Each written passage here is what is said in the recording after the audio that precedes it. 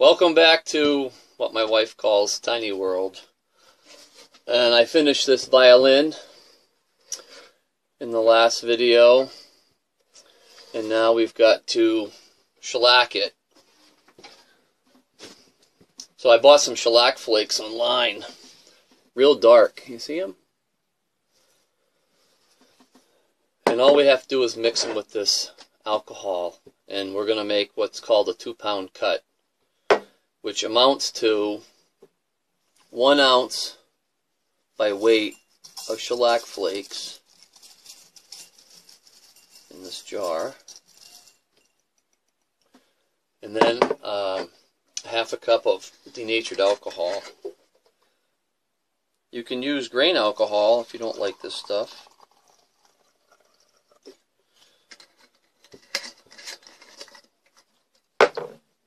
And pour it in.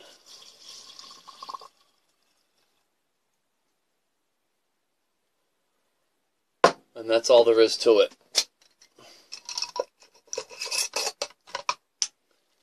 Now we shake our jar every 20 minutes and wait half a day or so until it's done. What I want to say is I'm back in the shop again, but really I'm on top of the shop. So I'm planning on making a Gothic arch building, 16 by 20. And I'm outside today scribing my arc lines on the deck here. And I'll give you an idea of how I'm starting off. Even though this building is going to be 16 feet wide, to get the height I want, I'm using a radius point, actually 2 feet off, so it's an 18-foot radius. And I use my long tape here to scribe an arc. And I tried 2 different ones. I tried a 17-foot radius and an 18-foot radius. And this gives me the right length to most efficiently use my metal roofing. And it gives me an arch that this wood can handle. So here is an experiment. I've got a ratchet strap on this piece of 1x4 to see how far I can bend it. My next step will be to make a jig to bend these pieces and start making my arch. I'm back up at the land today for 2 reasons. One is to show you my progress on my Gothic arch, and I'm going to spray some shellac on the old fiddle I started building. Hope I can hold this good enough so you can see what the arch is going to look like. So what I've got going on here is a couple of these furring strips, which up in New England we call it strapping. It's 1x4. And we made a jig, clamped the boards to the jig to get my arc, added in the little blocks, and it's a completed Gothic arch truss. So now I'm going to head up there, that little tent building. It's all I've got to work in. My wife won't let me spray shellac in the camper. So I'm going to hang the fiddle up, fill up my little touch-up gun with shellac, and go to town.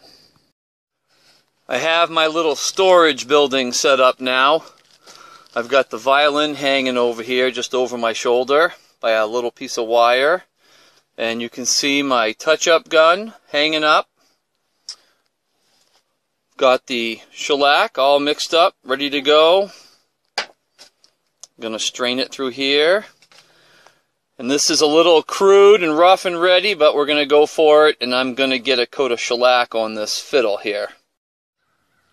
I ran a little alcohol through the gun and checked my spray pattern. I haven't ever shot this homemade shellac before. Just going to fill up the gun 1/3 of the way. I'll never even use that much. But it's going to harden on the filter.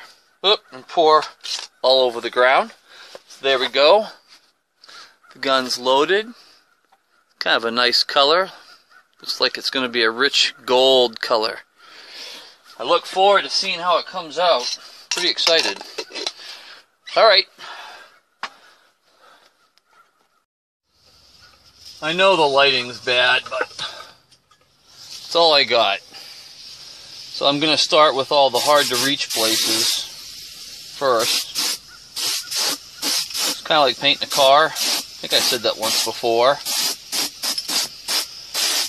So go around, get all my edges, do my C-bout, make sure it gets in the edge of the plate.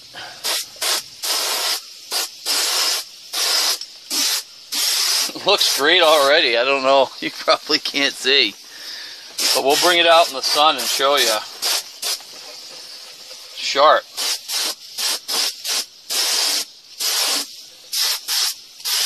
I don't know that I'll ever go back to shellac. I mean varnish.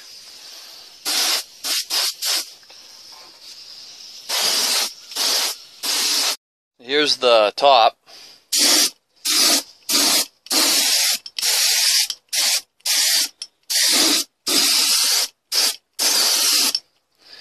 Probably see it a little bit.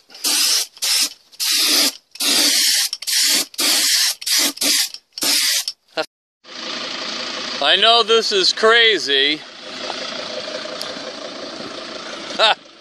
It is just too cold out there. The shellac is looking really nice and it makes a great air freshener for the truck. So I gotta wait a little while for my second coat of shellac to harden up, and then I got a couple little places I'm gonna touch it up. And then I'll be putting her back together and seeing what she sounds like. Here is my stack of completed trusses. Pardon the shaky camera. Here's my work site where we're working on the last two trusses. There. Now you can see a close-up of my work site. We struck an arc with a pencil and a tape measure. And then I glued in these blocks so I can bend the 1x4 around. And then these little 6-inch blocks will get glued in place next. What I've done is, right on the deck here, I have a little arrow and I've marked out where each of these blocks goes. I got two little spacer blocks. Pick them up an inch off the deck. Some liquid nails. And two 2-inch deck screws for each one. And that's it, we move along.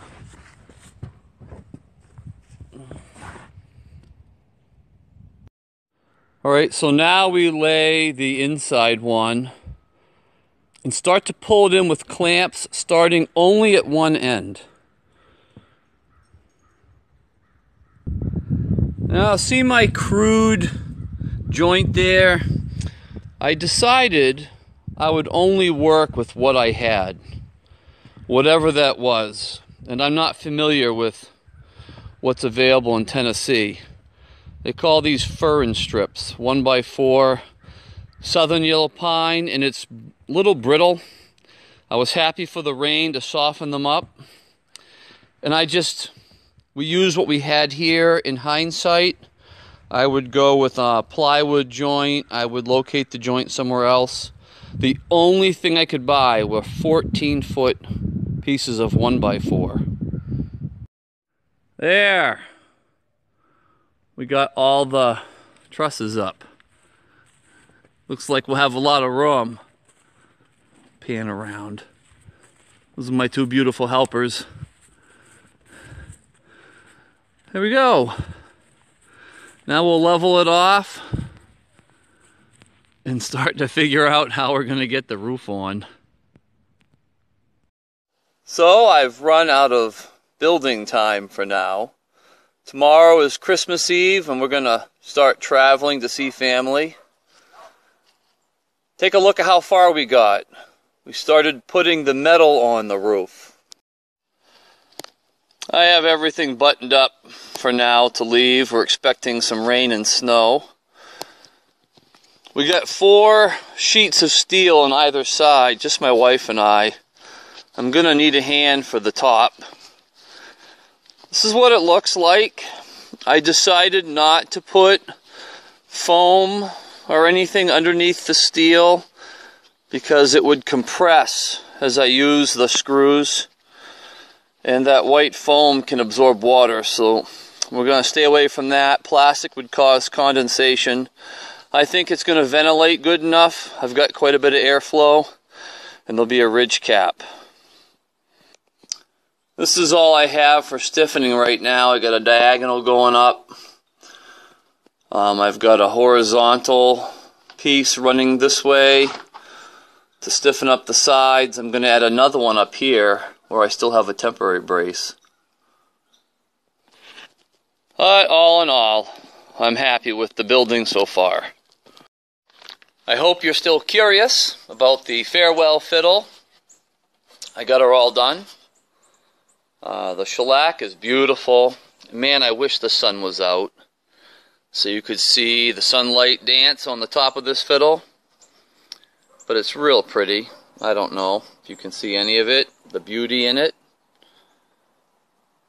I want to remind you that it is a locust wood back and sides. And it was a sketchy way to finish an instrument. Harbor Freight tool in a storage tent. Locust wood neck and scroll, which was tricky to carve. Someone's revving up their motor up there. Here goes nothing.